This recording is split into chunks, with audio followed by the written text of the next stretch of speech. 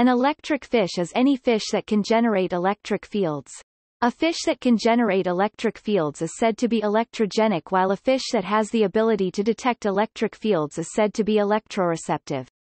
Most electrogenic fish are also electroreceptive. Electric fish species can be found both in the ocean and in freshwater rivers of South America, gymnotiforms, and Africa, Mormyridae. Many fish such as sharks, rays and catfishes can detect electric fields and are thus electroreceptive, but they are not classified as electric fish because they cannot generate electricity. Most common bony fish, teleosts, including most fish kept in aquaria or caught for food, are neither electrogenic nor electroreceptive. Electric fish produce their electrical fields from a specialized structure called an electric organ. This is made up of modified muscle or nerve cells, which became specialized for producing bioelectric fields stronger than those that normal nerves or muscles produce. Typically, this organ is located in the tail of the electric fish. The electrical output of the organ is called the electric organ discharge.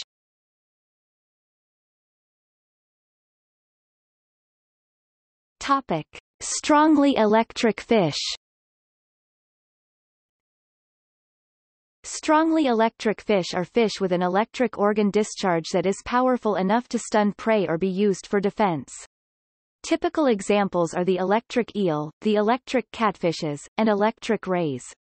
The amplitude of the signal can range from 10 to 600 volts with a current of up to 1 ampere, according to the surroundings, for example different conductances of salt and fresh water.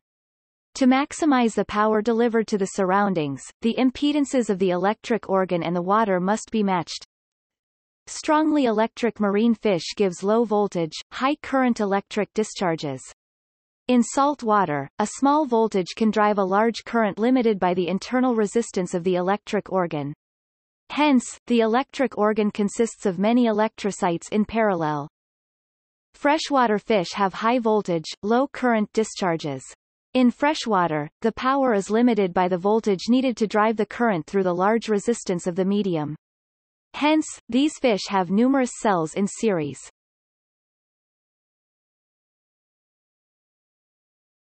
Topic: Weakly electric fish. Weakly electric fish generate a discharge that is typically less than 1 volt. These are too weak to stun prey and instead are used for navigation, object detection, electrolocation, and communication with other electric fish, electrocommunication. Two of the best known and most studied examples are Peter's elephant-nose fish, Nathanemus petersi, and the black ghost knifefish, Apteronotus albifrons.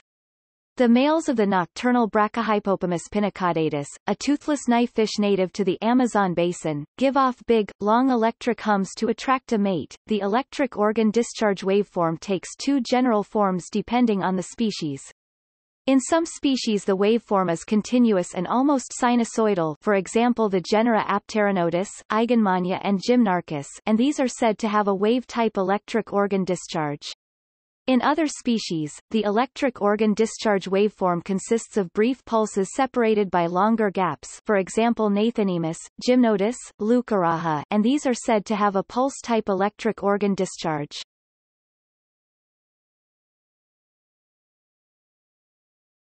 Topic: Jamming avoidance response. It had been theorized as early as the 1950s that electric fish near each other might experience some type of interference or inability to segregate their own signal from those of neighbors. This issue does not arise, however, because the electric fish adjust to avoid frequency interference.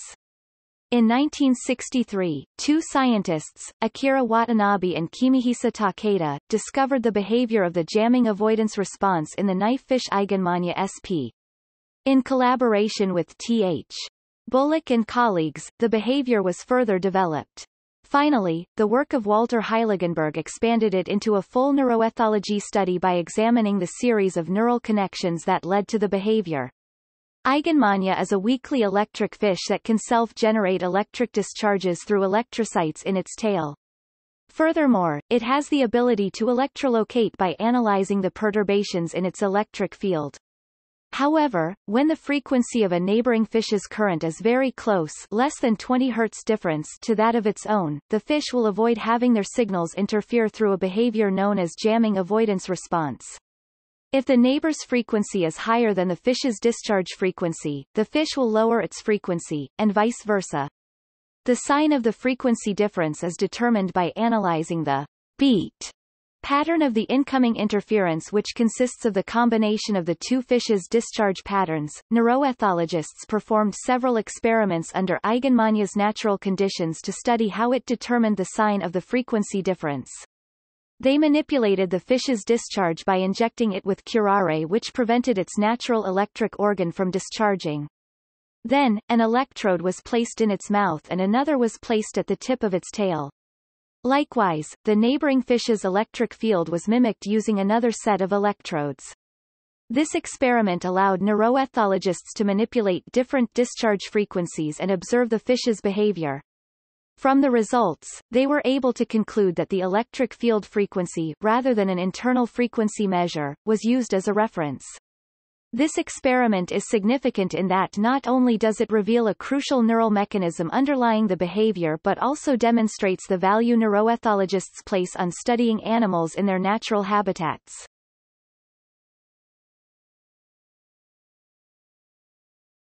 Topic: Species. The following is a table of electric fish species listed by family. Most families inhabit fresh water. Two groups of marine fish, the electric rays Torpedoniformes, Narcinidae and Torpedonidae, and the stargazers Perciformes, Uranoscopidae, are capable of generating strong electric pulses.